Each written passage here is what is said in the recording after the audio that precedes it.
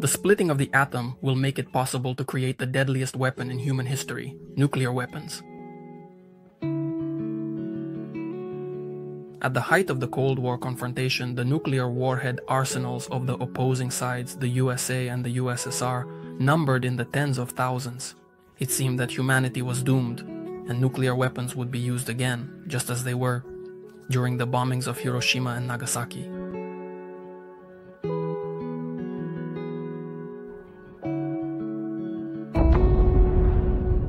But this time, the catastrophe would be global, on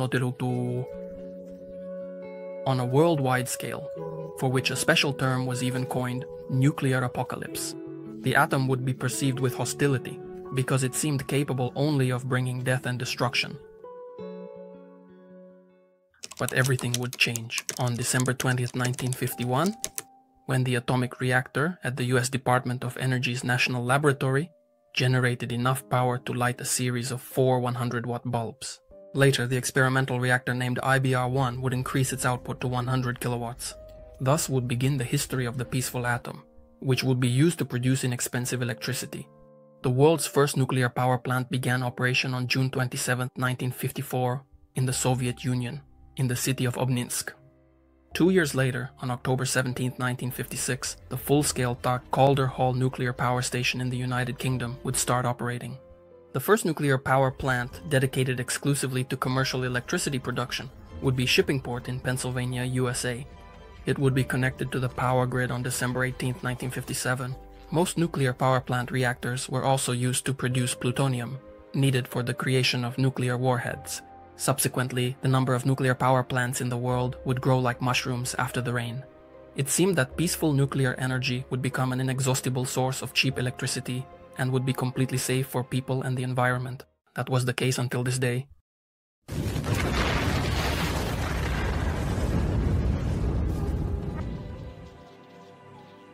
What's burning over there? An explosion at 3. On the left unit, 3-4. 3-4. Are there people there? Yes. A horrific man-made disaster that would occur on the night of April 26, 1986 at the Chernobyl nuclear power plant. As a result of 2 explosions, the 4th power unit of the Chernobyl nuclear power plant would be completely destroyed. The blast wave would send deadly radioactive debris into the sky, which, carried by the wind, would contaminate everything around.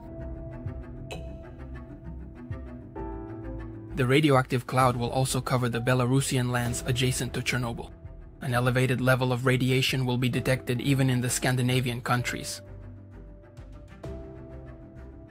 The higher party leadership will initially try to conceal the Chernobyl disaster, but upon realizing the scale of the tragedy, they will rush to eliminate the consequences of the accident in emergency mode. The military will be mobilized.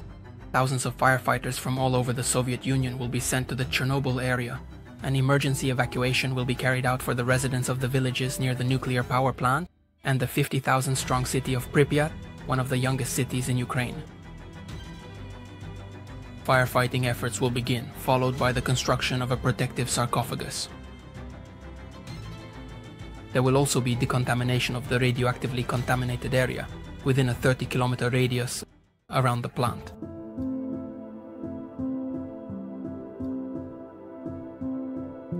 Tens of thousands of people will take part in the liquidation of the Chernobyl disaster, saving all of humanity at the cost of their own lives and health, and they will be assisted by a large amount of equipment, from ordinary trucks to specially designed machines that will operate in the extreme conditions of extremely high radiation levels.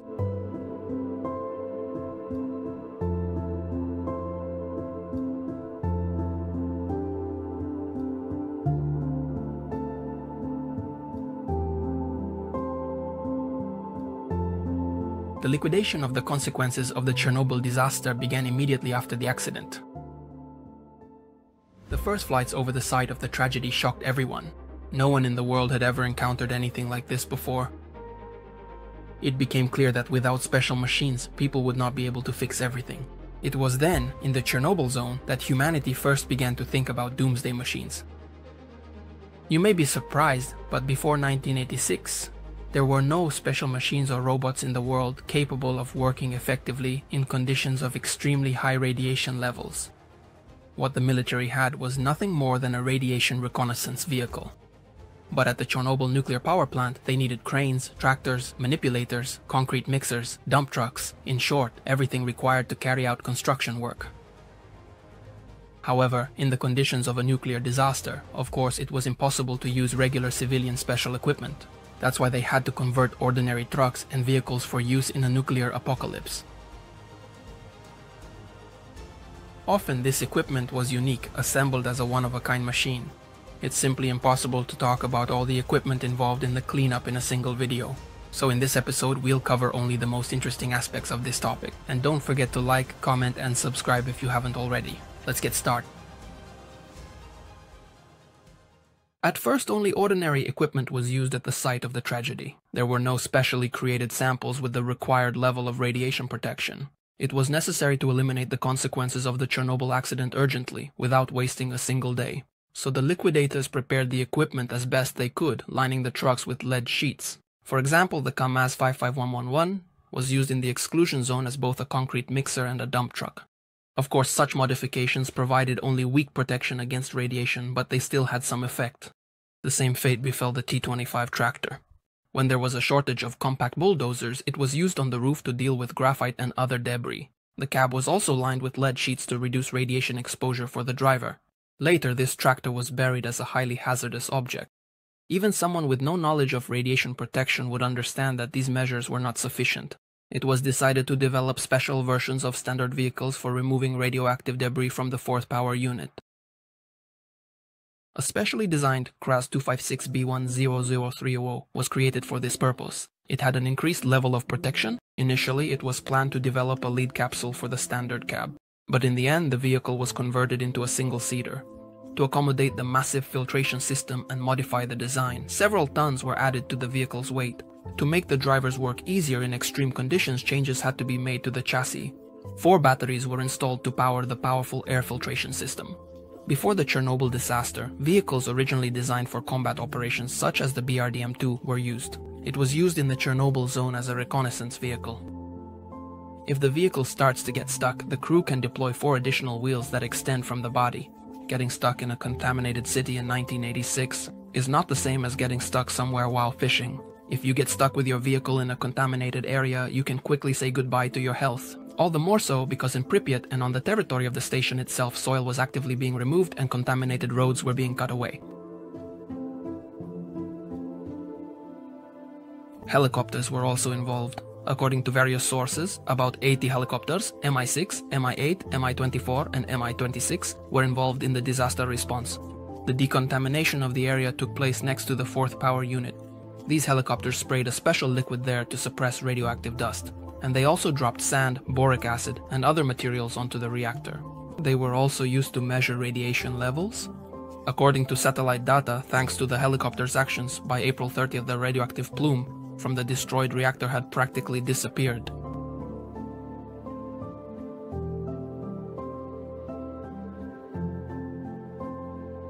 We cannot overlook the story of the cranes that were used during the cleanup for construction work over the 4th power unit. 3 DMAC cranes were purchased in Germany. These cranes are self-propelled and, at that time, were a German innovation. Therefore, these cranes had to be assembled by German specialists. But when they found out that the assembly would take place near the Chernobyl nuclear power plant, the Germans refused to do the installation, and the new German cranes had to be assembled by Soviet workers. Just think about it. According to German regulations, assembling 1 crane takes 3 months, but the Soviet workers assembled 3 DMACs in just 26 days. It's also important to remember that the cranes weren't just being assembled in an open field, but under conditions of high radiation levels. And we shouldn't overlook the fact that the Germans reluctantly provided our team with an incomplete set of blueprints in order to keep their secrets. Besides helicopters, 1 very rare aerial vehicle also took part in the cleanup. The thing is, construction work on the sarcophagus continued even at night. The same DMAC cranes were used in the construction. They had to be operated from a safe distance. To control these cranes, television equipment was installed on them. But as evening fell, the cameras would go blind. The construction site needed to be illuminated. And that's where a problem arose. But where could the floodlights be installed? The buildings closest to the reactor were up to 40 meters tall, while the reactor itself was 70 meters high. Accordingly, it was impossible to illuminate such a site from the nearest buildings, An airplane or helicopter was not suitable for this purpose, because their time over the site was limited. However, a tethered aerostat was ideal for this task in every respect. The aerostat could remain at the required altitude for almost unlimited periods, and radiation had no effect on it. A 40-kilowatt spotlight was installed on it. What happened to the aerostat afterwards? Of course, this is a burial. A very rare, unique, specialized machine was delivered to the area of the destroyed reactor on May 3, 1986.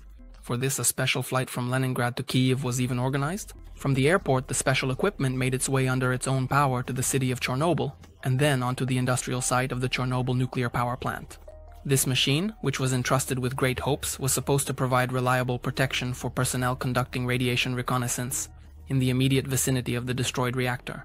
This machine was called the Highly Protected Transport Vehicle Ladoga. It was the only vehicle in the zone that was designed from scratch specifically for operations in the conditions of nuclear war, the only vehicle that could approach the destroyed unit up close. Robots also made a very important contribution during the cleanup. The high radiation levels at the construction site did not allow workers and builders to stay there for long. It was decided to use remote-controlled equipment.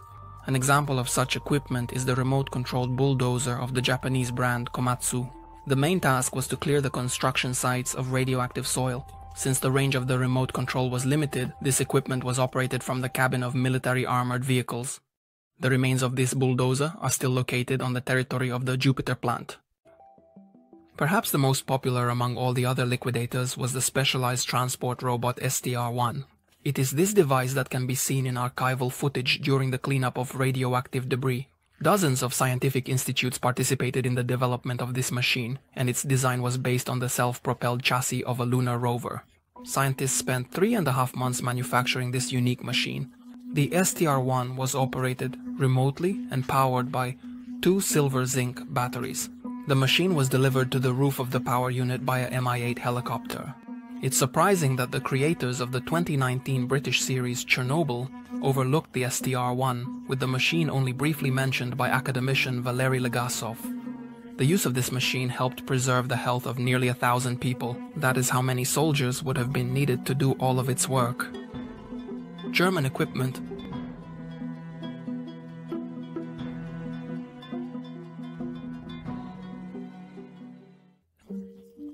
was generally unlucky in the Chernobyl zone. For example, this German police robot MM2, nicknamed Joker by the liquidators, was equipped to work on the roof of the 3rd power unit. It was made in 1972 but never managed to prove itself.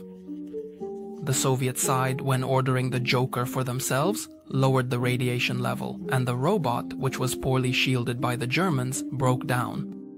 The mobile robot Chernobyl, a simple machine, managed to clear almost 11,000 square meters of area from radioactive debris.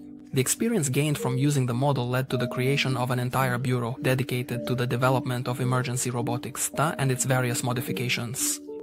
There were also homemade robots. For example, the Biloyaris robot was a makeshift device built using an aircraft boarding ramp as its base. This machine was assembled by employees of the Bilovarskaya nuclear power plant who participated in the cleanup and needed their own equipment.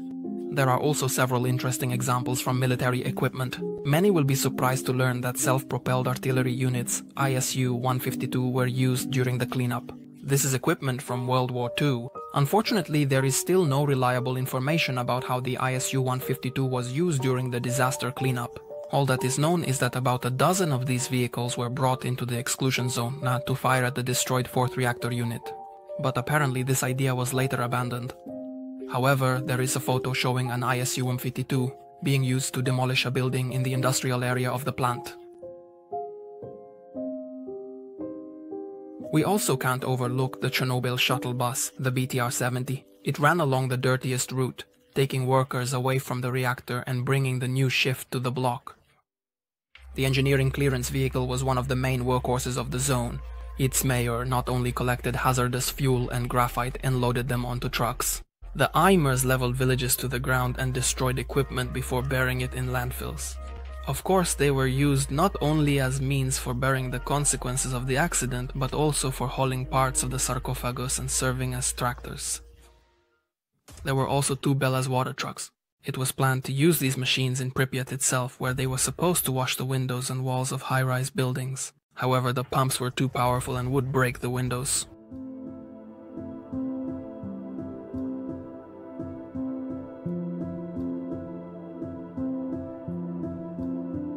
Therefore, the ballast trucks were used to wash roads and other buildings without windows. The Army ZIL tanker turned out to be much easier to use. The truck's cab was lined with LED screens. Many different ZILs and Urals in the form of fire trucks were used to wash buildings. According to some liquidators, such watering trucks could still be found in working condition in various parts of the zone, even a year after the accident. People from the surrounding villages were evacuated by regular buses, such as the PAZ 672. But completely different vehicles were sent into the nuclear inferno. Specially prepared buses operated in Chernobyl. First and foremost, these were LAZ 695 buses with windows covered by LED curtains. There were also more compact Tajikistan 3205 buses, nicknamed LED bus. The echoes of the Chernobyl disaster cleanup can still be found everywhere you go once you pass beyond the barbed wire.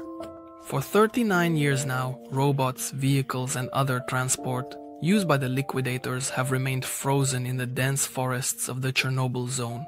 However, the high radiation levels did not protect it from looting. For various reasons, the number of surviving specimens decreases every year.